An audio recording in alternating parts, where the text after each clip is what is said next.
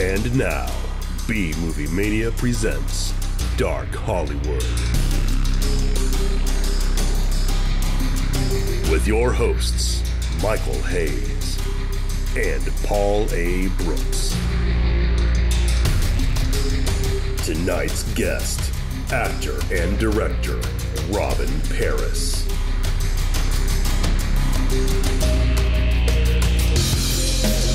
To call the hot tip line, dial 419-777-8478. That number once again, 419-7-SQUIRT.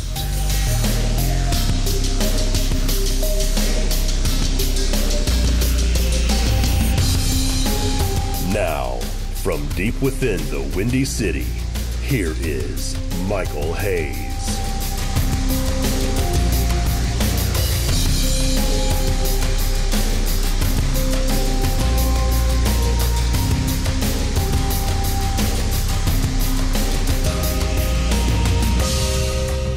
Hello, travelers of the ether. Welcome to Dark Hollywood.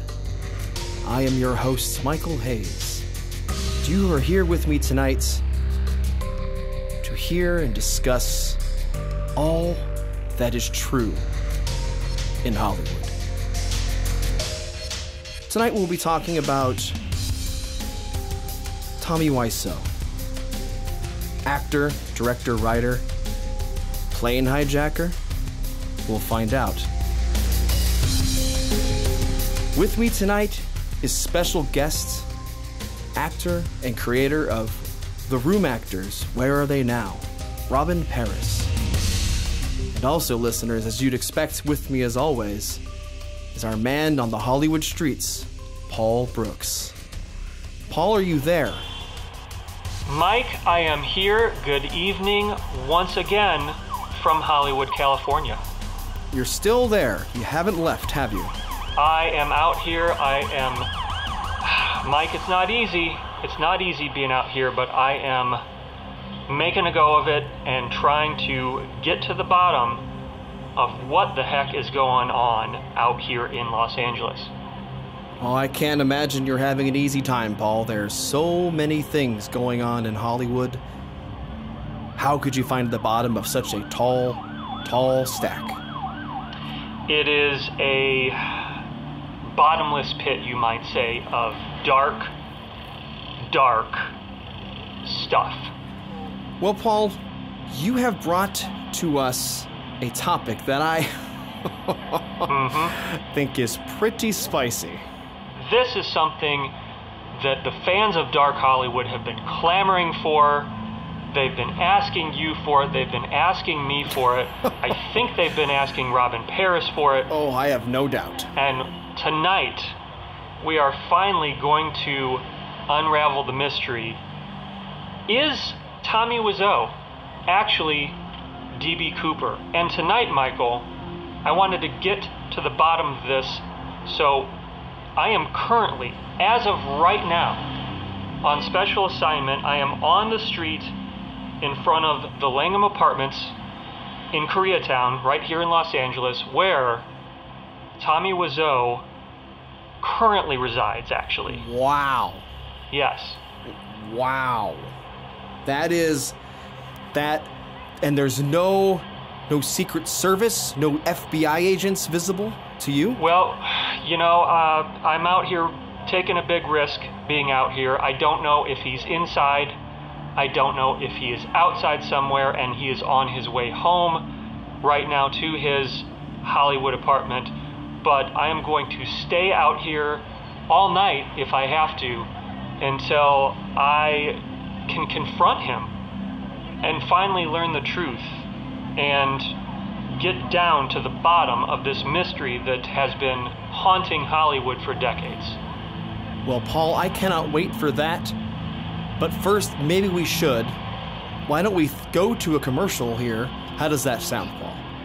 Sounds great to me. I will hold it down here on the street, and I will let you know if at any point Tommy Wiseau / possibly D.B. Cooper shows up.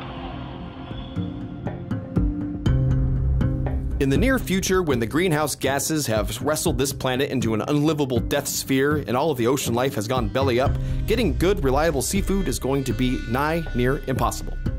But don't worry, BMM Industries has just the thing to whet your appetite. Simply sift the sand of the barren beaches and collect any and all dried crustacean carcasses and stuff them into the BMM Industries' newly patented shrimp socktail. That's right, you'll be able to have soft and delectable seafood as if the Earthpocalypse had never happened. Just sift the sand, stuff the sock, and place it on any of the sweltering sidewalks of the barren wasteland within 7 to 10 minutes, and you'll have more jambalaya than you can shake a smoldering stick at. And no need for water.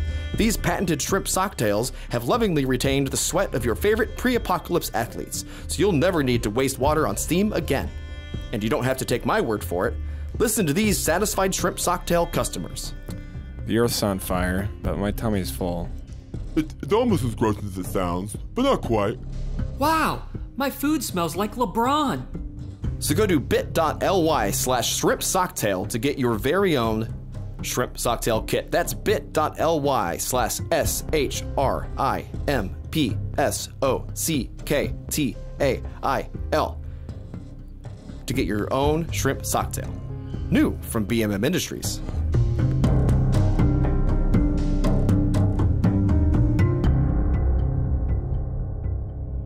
It's November 24th, 1971, the day before Thanksgiving, and a man named Dan Cooper schedules a flight from Portland, Oregon to Seattle.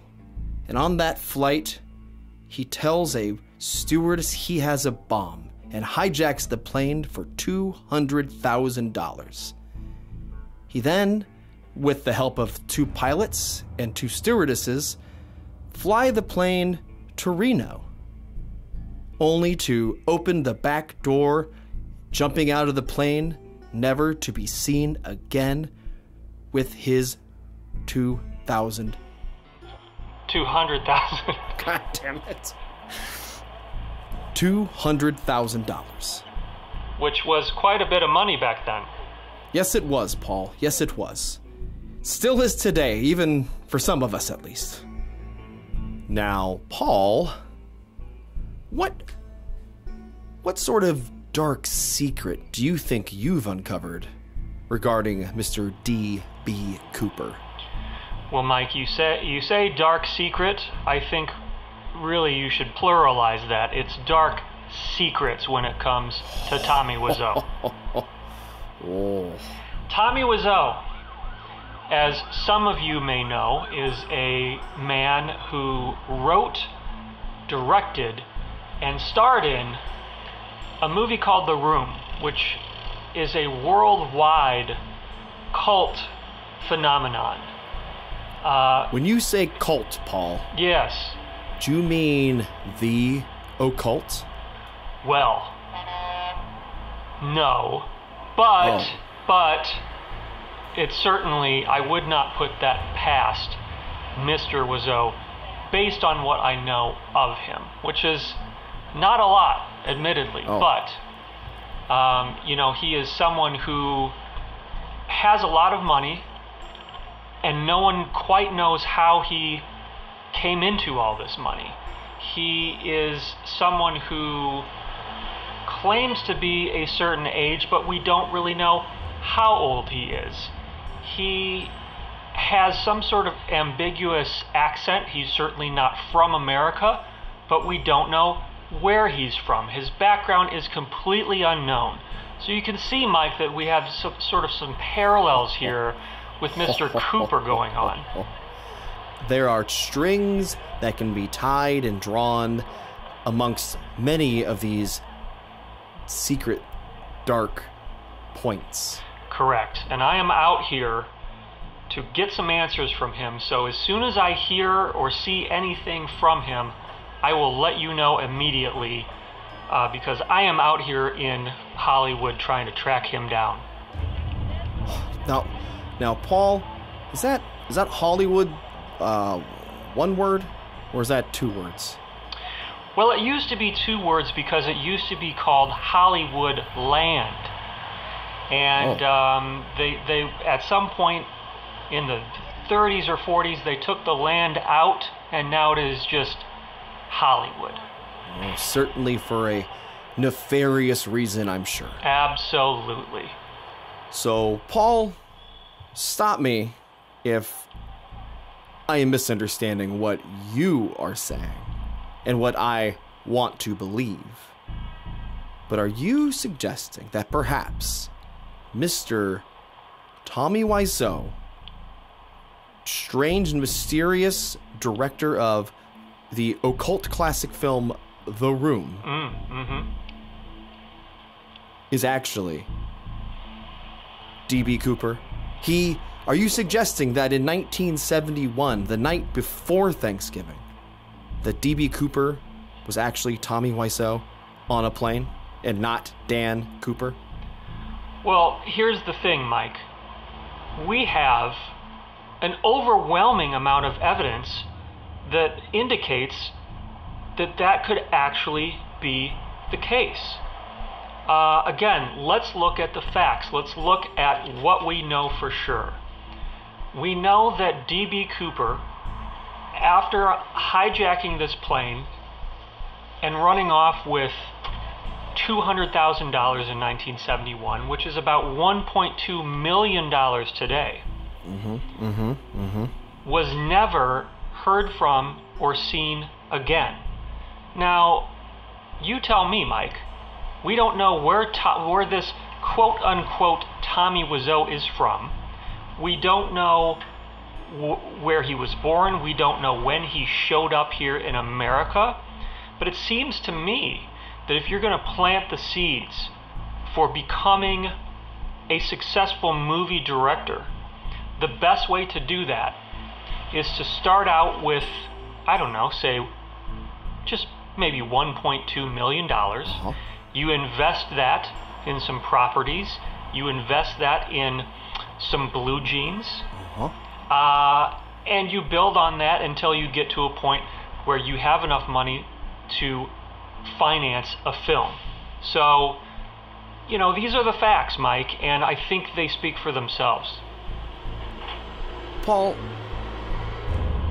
I've been thinking about this D.B. Cooper thing that you're talking about.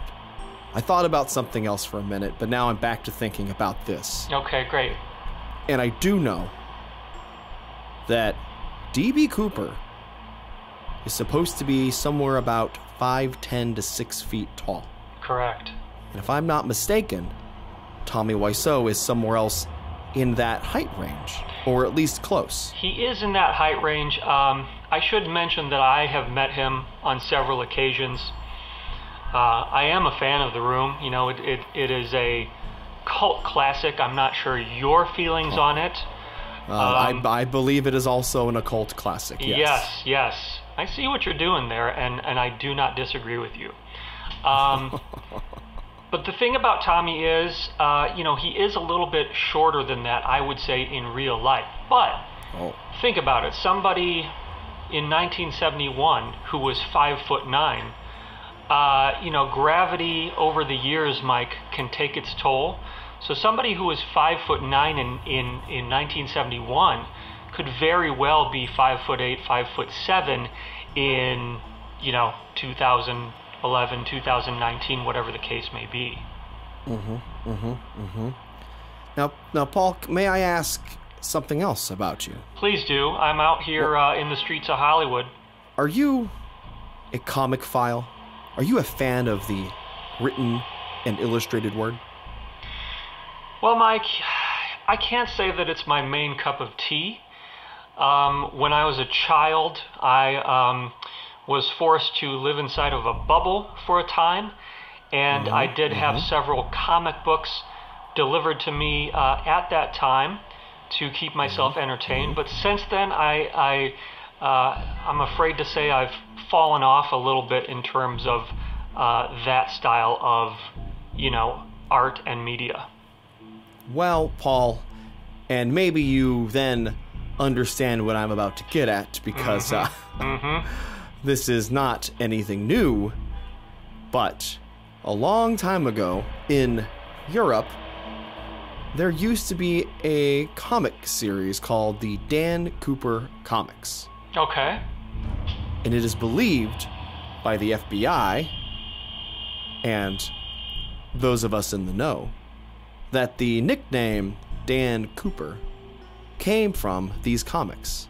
But there's a twist, Paul. Oh. There's a twist. These comics have never been translated to English. They are Belgian comics. Ah, yes. There it is, Mike. I thought you would see where I was going. Well, obviously there is reason to believe that Tommy Wiseau has certainly spent some time in Europe, perhaps in the 70s, and perhaps, in fact, in Belgium. So I think I see where you're going with this. I think you might be suggesting whatever Tommy Wiseau / D.B. Cooper's real name is, he may have gotten the idea to become D.B. Cooper from these comics in Belgium that you're talking about here. Fascinating. Absolutely. Oh, Mike, hold on. I'm sorry. One Yeah, second. There's someone in the window right out here, right in front of Tommy's building.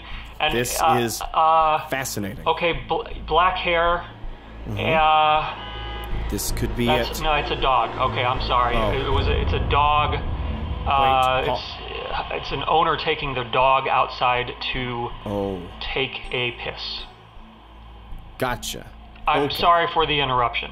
I was worried, and I have to admit for a second, I thought perhaps you were suggesting that D.B. Cooper was actually a person and a dog.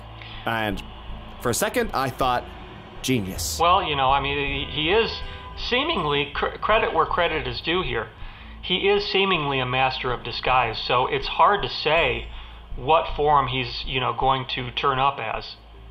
Much like those dastardly 3 children that keep dressing up in a coat and coming into my home and having their way with my wife, I thought it could be the real deal. Still dealing with that, huh? Unfortunately, yes. Yeah. Oh, good luck. I will get those kids someday. Bless you. Thank you. All that aside, Paul. Yes. What do you think can explain the fact that Tommy Wiseau, while we don't know his origins, was probably no more than 16 years old in 1971, the year of the hijacking? Well, that is the conventional line of thinking, but something that you and our listeners need to keep in mind, Mike, is that could be completely not true. If you have read Greg Sestero's book, The Disaster Artist, which I highly recommend, by the way. Greg, of course, is one of the other stars of The Room, and is good friends with Tommy Wiseau in real life.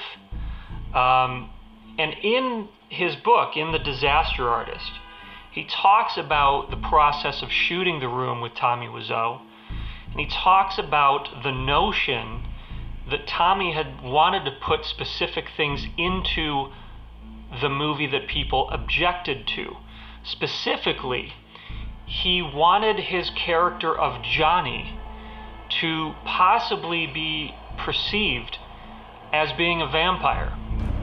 Now, that is a fictional element. That's obviously in the fictional element of the film, but I think you see where I'm going with this, Mike. Oh, yes. The character of Johnny in The Room is essentially Tommy Wiseau. There's really not any difference there. He's laying it out there for the public to see and interpret the truth. Is it possible? In fact, you know what? I'm not even going to say, is it possible? I'm going to tell you, Mike, that I think it's probable that Tommy Wiseau is most likely an actual vampire in real life. So his age in 1971 is really of no consequence. And in fact, Paul, this answers a question I had for you as well about the fact that It is believed that possibly Mr. D.B. Cooper died when he jumped out the back of the plane. Right. But as a vampire, that Right. would be no problem. Yeah, I mean, you know, a lot of people have said, well, look, he would not have survived jumping out of a plane in those sort of conditions. He would have frozen to death, you know, almost immediately. Well, yeah, of course he would have frozen to death if he was human. Yes. But I think we're making it pretty clear here that he is operating under other circumstances that is beyond our comprehension. It's very true. They talk about the parachutes not being necessarily what he would want, but we know those were just a guise. We know that after he jumped out, he fell, and then poof, he turns into a bat, carries away his money, and flies to wherever he wants. Absolutely. I mean, why would you need a parachute? I'm sure he brought the parachute on board so that the flight crew and everything, you know, saw, oh, he had a parachute, he jumped out. Mike, he turns into a bat 10 seconds after he's out the door, and he's gone, you know? Absolutely. It's not hard. It's not hard to figure out. The naive will be ignorant. Correct. Up next, we're going to speak with special guest Robyn Paris. But first, a word from our sponsor. When the inevitable collapse of the fart vomit known as the world economy comes, and you're left to defend what little but precious trinkets and valuables you have, you'll want a way to forget your worries. With BMM Industries' new Piss Key, you'll be able to do just that. Traditional locks can be cut and broken, and any reasonable safe can be drug away by the weakest of children. But fear not. With BMM Industries' newly patented Piss Key, you can rest assured that your junk won't be in anyone else's trunk. Our newly developed technology allows you to no longer depend upon ludicrous locks, cheap combos, faulty fingerprints, or cumbersome keys. Instead, just urinate on the door that you want to open, and Piss Key technology will analyze the refuse and refuse anyone that doesn't match. Your pee is the key to your safety. To bask in the warmth of the Piss Key technology, go to bit.ly/pisskey and enter code YumYumFillMe with your gold at checkout. That's bit.ly/pisskey, P-I-S-K-E-Y. Turn your locks into gold. And Mike, I think in the coming years, this is a product that is really going to come in handy for the vast majority of the human population. Yes, piss identification will be required.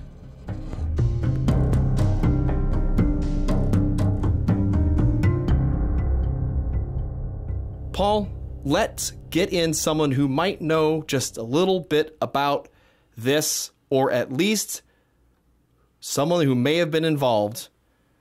Let's bring in Robyn Paris. Robyn, are you there? Yes. How are you guys doing? Doing exceptionally spooky and well, I will say. Glad to hear it. I am a little bit chilly. It's a bit of a chilly night here in Hollywood, but I'm making do, Robyn. I'm making this work. Well, that sounds good. It is not chilly here. I am in Texas, and it is super hot. It's very hot in Texas. Paul, if you ever get out of Hollywood, perhaps you could investigate Texas. It's the LA of the South, I've heard. Dark Texas does have a nice ring to it. This is true. Absolutely. So, Robyn, you are famously known as being one of the stars of the cult classic film The Room. This is true. So that means you may have worked hand in hand with a Mr. Tommy Wiseau.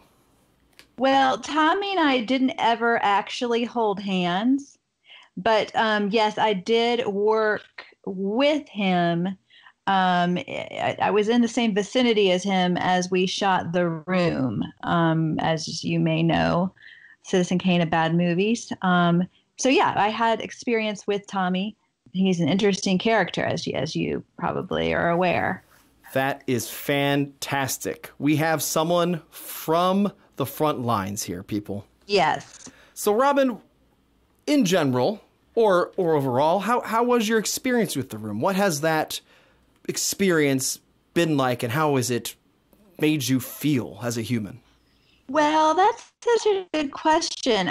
Overall, it's been fine. I think initially I went through like the various stages of grief. I was like denial, depression, eventually acceptance and embracing the situation.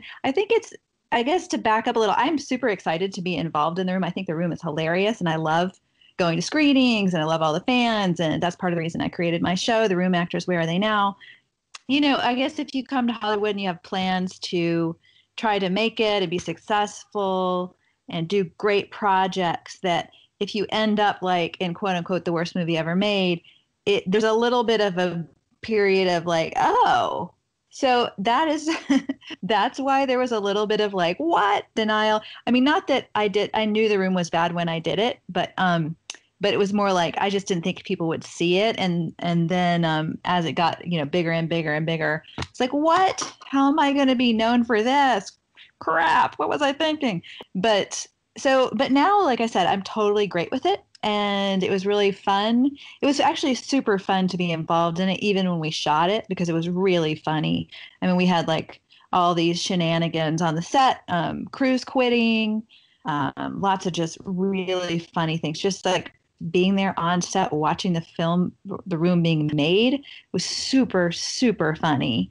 I had a really hard time keeping a straight face when we shot the party scene at the end with Tommy and Greg fighting and Juliet and Greg slow dancing. And it was like so funny. So all in all, I feel good about the room. That is fantastic. I also would be so pleased if I could have been associated. They'll understand the initial fright. Absolutely. Robyn, Paul Brooks here from Hollywood. Hello. Hello. My question for you. I took Tommy Wiseau's advice. He says, see the room at least 100 times, and I have in fact seen the room at least 100 times. Have you also taken his advice? How many times have you seen the film that you have starred in? I would estimate that I have seen the room probably about 33 times. Take a wild guess. And so I think I have some time to, watch it another 66 times, 67 times, get to 100. But it's important to pace yourself a little bit at a time. You don't want to overwhelm yourself with the room. It's a lot. It's a lot to take in. So yeah, I have seen it 33 times, and I will continue to see it. Maybe like a couple times per year for the next 60 years. Very nice. That's the plan. A work in progress. Yes. Wise words. Wise words. Robyn, you mentioned that you have also worked on a project with the people from the room. You've started a series about the people in the room, a true life drama, I believe. Absolutely. It is completely true to life. It's called The Room Actors, Where Are They Now? A mockumentary. But that mockumentary part, it's completely a joke. You have to watch it, and I think you'll realize that it's completely, totally real and realistic and based on truth. But you'll have to see it for yourself to decide. And yes, it includes 7 out of 9 of the original room actors. So you will see them all in their real, true lives, what they're doing right now. And there's a wonderful, completely down-to-earth documentarian, Craig Kukowski. Actually, he goes by JJJ in the documentary, we'll call it, who is also completely serious. It's also available on Amazon Prime. And I have 2 more episodes I'd like to shoot, which we were hoping to do in October. That's the plan. And we do know, all the listeners out there will know that a mockumentary is just code word for the real truth. Correct. True. Robyn, can I ask, what was the genesis of this idea? I know that you've touched on the notion that you could not escape the room, similar to how perhaps D.B. Cooper had some trouble escaping from a certain airplane that we will get into. But how exactly did the room actors come about? So the idea came about. I do comedy. I'm a comedy writer. And then I'm also obviously in the room. So I thought, I can't escape. There's nothing I can do. I might as well embrace it. But the idea, I guess, just came from the fact that there's so many room fans, or there's so many reasons to laugh about the room, and I wanted to keep that laughter going and just create more like a companion piece for the room, and that's what these 8 episodes are. You'll find room Easter eggs, room jokes, lots of references to the room, and I just thought it would be super fun to kind of just continue to keep people laughing. So that's the inspiration behind it. Like I said, I couldn't escape it. I thought, well, I should embrace it, and I write comedy anyway, so why not do this? I would definitely agree. Did the other actors have the same feelings you did about the room, post-room? Did they have a hard time coming to terms with that they are now part of a cult classic that expressly is saturated with cutlery? Yes, the cutlery is a big part of the room. I think they were all okay with it for the most part. I think different people had different reactions to it.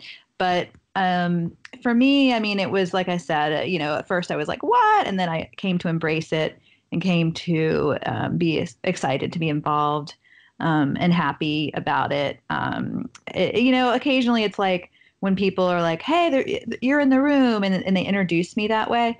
And it's just like I have obviously I've lived a long life, and the room was one of the many things I've done in my life, just like anybody else. So it's not like it defines me. And so when people try to make it define me, it's a little like, I don't 100% love that, but I associated my name even more with the room, and I did that by choice because I think it's super fun, and I wanted to do it, and I wanted to laugh about it, and I wanted to have fun with it. In the room actors, where are they now? Everyone's, I think, really good, and that's like we get a lot of comments on YouTube about how the room actors are actually talented, and I guess that's part of the reason I did it is I just wanted to kind of get a little bit of like, what's the word? Just prove that the room actors could do some decent work. And so I'm proud of what we did with that. That is great advice, and I wish I knew that, because if someone thinks that the worst movie ever made is The Room, they have not seen the film up on my website with a elephant and a trampoline. And if you want to see that, you can go to www.yahoo.com and look that up. Yes. That's a shameful film. Mike, may I say... Yes, Paul, please.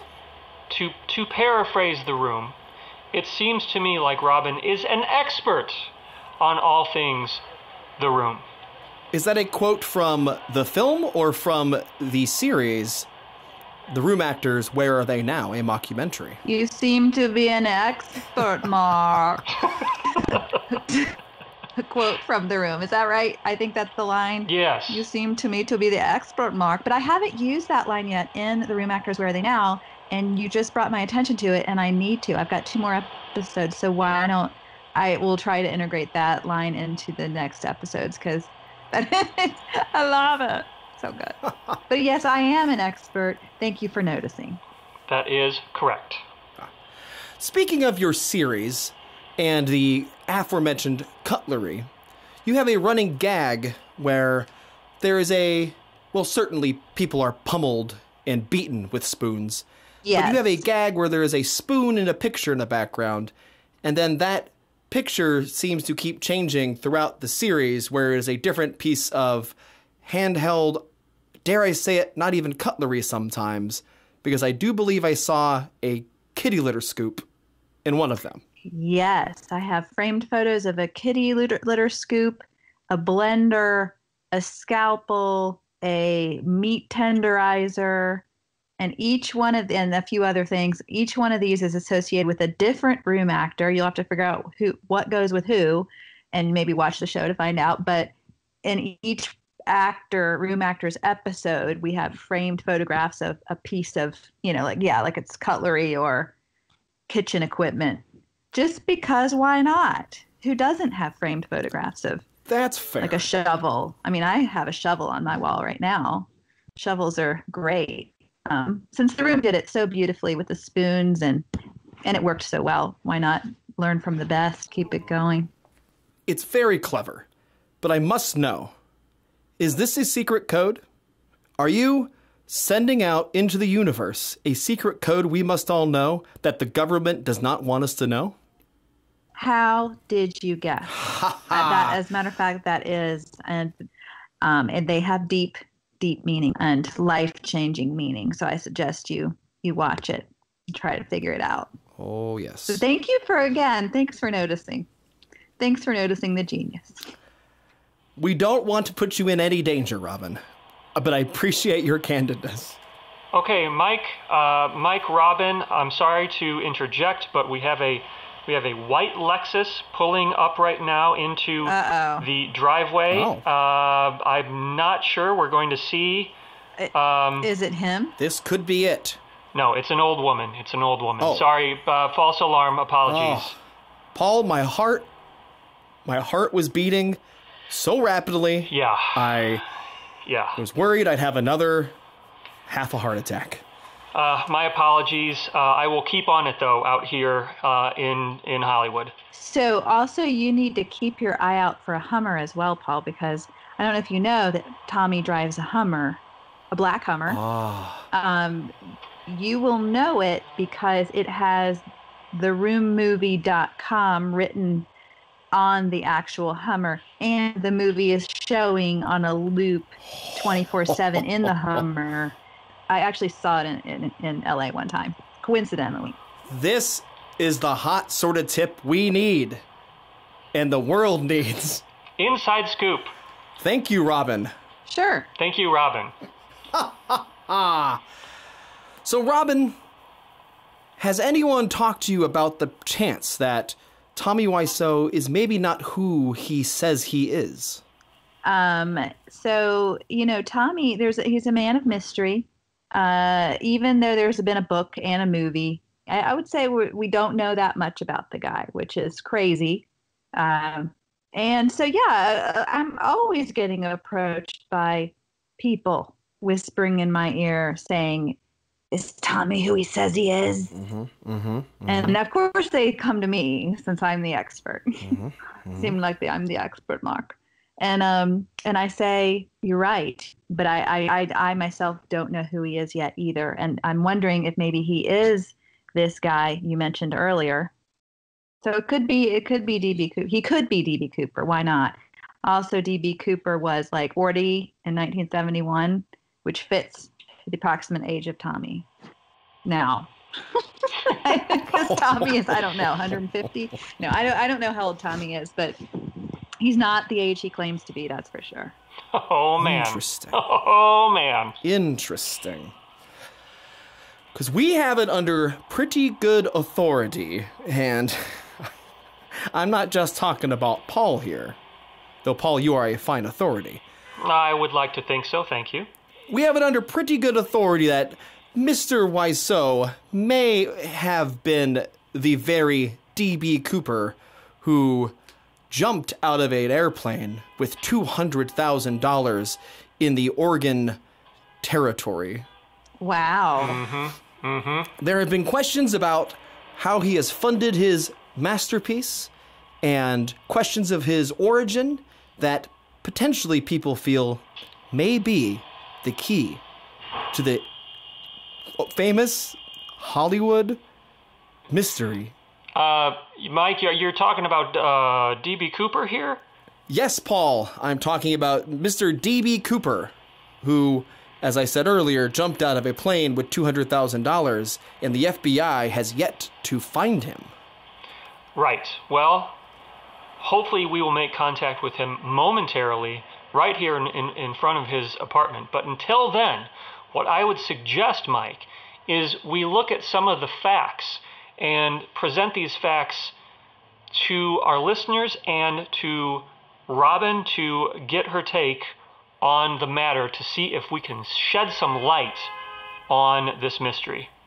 Well, Paul, now that you've mentioned that, I do actually have another question about Robyn's involvement or knowledge that she claims not to have about whether or not Tommy Wiseau may or may not be D.B. Cooper. Robyn, may I ask you about episode 3 of the Room Actors, Where Are They Now? Of course. In episode 3, Peter says to someone in a fight, trying to brag and make himself feel better, he says that he has 749 Twitter followers. Does that number mean something? Oh, isn't that the number, the flight number of D.B. Cooper's? Not. Oh, wait, no, it's not quite. It's Well, that may be, and maybe my research is twisted. But I was doing a little math here, and I found that if you add the numbers 7, 4, and 9, you get 20. And if you add 2 and 0 together, you get 2. And 2 is the number of hundred thousands of dollars D.B. Cooper took, and I thought perhaps this was your way of letting the world know. That is genius. I mean, for you to have figured that out, you solved it, and I'm really impressed. Throughout the mockumentary, there are many, many references to the D.B. Cooper, I guess you call it hijacking and stealing of the $200,000 and the parachuting out of the plane. I mean, we all wished we could have parachuted out of the room situation, but that didn't quite happen. We didn't parachute off the set, although that would have been wonderful, just like D.B. Cooper. There are so many references in the room mockumentary to the D.B. Cooper situation, and my mind is just like completely blown that you found them. So kudos to you, and is my short answer. Robyn, I don't know if you have seen pictures of, I shouldn't say pictures, the FBI sketch of one D.B. Cooper, but if you have seen the sketch, you might know that Mr. Cooper has a tendency to wear sunglasses. I think it's interesting, and perhaps we can get your take on this, that Mr. Tommy Wiseau also happens to wear dark sunglasses quite often. Coincidence? I think not. 2 people wearing sunglasses? Hello? That can't be a coincidence. Clearly, they're the same person. And I'm glad you two are onto this, and I don't know why no one else has figured it out. Wow. But in a nutshell, there's so many similarities. The brown hair being one of them, the sunglasses being the second. Wow. Okay, I have another hard-hitting question, Robyn, if you're ready for this. Why not? In your series, The Room Actors, Where Are They Now? You have a wonderful host, if you will, the documentarian, played by Craig Kakowski. Yes. A wonderful character actor. He plays, as I said, the director, the person shepherding and herding and protecting all of the actors within your mockumentary. But did you know, and listener, I'm also speaking to you, did you know that one of Craig Kakowski's many other roles was on the television program Drunk History, where he played the pilot in the story about D.B. Cooper? Wow. Is this a coincidence? Or is he the man guarding the secrets and making sure nothing is getting out? Wow. I actually did not know that. And that just shows how I psychically knew to cast Craig Kakowski in The Room Actors. Where Are They Now? Like, some part of my body was just like, you have to cast him, even though I didn't consciously know. They clearly brought him into the mockumentary so that people would be able to figure out this conspiracy. Mike, incredible research, as always. Well, Paul, do you think it's time we take a couple calls from the listeners to see if they have any questions for Robyn? Absolutely. Let's get into the squirt line. Okay. Okay. Fantastic. Hey guys, my name is Leslie, and my question is for Robyn. So I'm a big fan of The Room, and I've really been enjoying The Room Actors' new season. But I was wondering if any of your fellow co-stars from the show have had conversations with you about Tommy's true identity and whether or not they believe he might actually be D.B. Cooper. Thank you. Wow. Well, I mean, we have been talking about it a bit, but yes, please, this is a coincidence of many signs. So, yes, many of the actors in The Room, Actors Where Are They Now, and in The Room did approach me concerned that Tommy was actually D.B. Cooper. It was kind of just a known secret that Tommy had. He had a lot of money. Obviously, he made The Room, $6 million. Maybe he invested it back then, and it turned into $6 million. That's how he was able to fund The Room. I mean, hello, where else did the money come from? So all of these Room actors, they knew that. They figured it out, and they approached me, and they said, you know what, Tommy is D.B. Cooper. And I said, he probably is, guys. Let's just face the facts. That is something the government does not want you to know. No. Robyn, if I may ask a quick follow-up question in regards to your co-stars in The Room Actors. Sure. When they took you aside and they expressed this concern to you, be it Philip, be it Juliet, be it Kyle, did they speak in hushed tones? Absolutely. They pulled me into the closet. Like, my closet has a lot. The sound is completely dampened, and they knew no sound could get out. So, a couple Room actors were like, "I have to talk to you. Come meet me in your closet." Because we filmed in my house and my neighbor's house, and we went in the closet, and they said, "I think Tommy's D.B. Cooper." And I said, "Yeah, of course he is, but shh, don't tell anybody." And then another time, someone pulled me into their car. It was Philip. He's like, "Robyn, get in here." He pulled me in his car. He's like, "I think Tommy's D.B. Cooper." And I was like, "Yes, he's okay. Yeah, I know." And then one time, it was a nice day. We were like taking a little break. We were in the pool, and someone yanked me under the water. And under the water, they said, "I'm Tommy's D.B. Cooper." But that I believe was Juliet. We emerged from the pool, and I said, "You can just. You don't need to pull me under next time. Let's just talk out in the open." And so there were always people trying to yank me aside, pull me into different, underground bunkers, things like that. We all know Tommy's D.B. Cooper. Even when Tommy drove by the set, which he did numerous times, and that's true. He drove by numerous times. I told everyone, yes, it is Tommy/D.B. Cooper, but let's all pretend like we don't see him, and let's just keep shooting. Just as I suspected. Thank you, Robyn. Of course. Do not worry. We at least are in bunkers under the ground, or I am. Paul, I guess you're currently on the streets. I am in a bunker, though. I am exposed to everything. As you know, Robyn, underwater is a very good way to escape the government. The men in black cannot get their suits wet, or they will sink. Yes. So, if you need to run, find the nearest pool. True. Okay, why don't we take another call and see what this next caller has to ask Robyn. Hello, this is Carl, Montana. Robyn, while a grad student at UCLA, you won the Samuel Goldwyn Screenwriting Award for your dramatic feature, Odd Man Out, about a family raising a schizophrenic child. You also won the Harmony Gold Award for Excellence in Screenwriting, the Jack Nicholson Screenwriting Award, Oliver's Prize in Screenwriting for Children, the National Association of Theater Owners of California and Nevada Fellowship in Screenwriting, and you were nominated for the Humanitas Prize in Screenwriting. What was your first thought when you read the screenplay for The Room?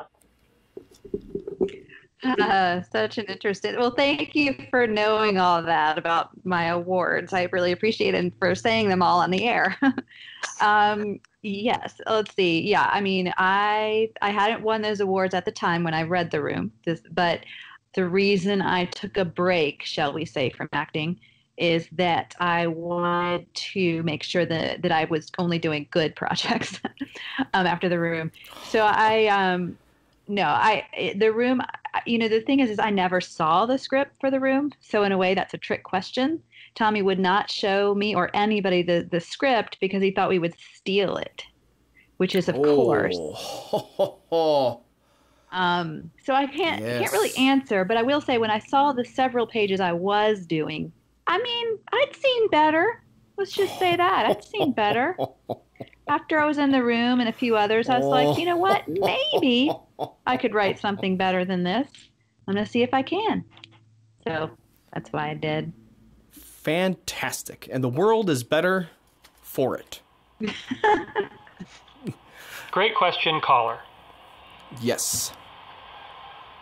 Well, Robyn, I feel like we've gotten a good taste at the underbelly of this part of Hollywood, this little slice. And we would like to know how the listener here can find you and follow you and see your new series on the internet. Well, you can find me at www.robynparis.com, Robyn with a Y. You can find my show at www.theroommockumentary.com. It's also on YouTube. So that is where you can find it and watch it. There's 7 episodes out now. The 8th episode's coming out tomorrow. So by the time this airs, it will probably be out. And we have 2 more episodes I'd like to finish. Then I'll have the full 10-episode series. But yeah, so watch it. If you love The Room, hopefully you'll like it. Lots of Easter eggs, lots of clues, lots of references to DB Cooper. Lots of references to DB Cooper. And they're all hidden and buried in the show. And I'd like you to watch it and decide, is this a real mockumentary, or is this, you watch it, you listen to your gut, you see what your gut tells you, and you'll get the answer. And hopefully you'll laugh, or at least crack a smile as you watch the series. That is the perfect mindset for living life. Look for secrets and crack a smile.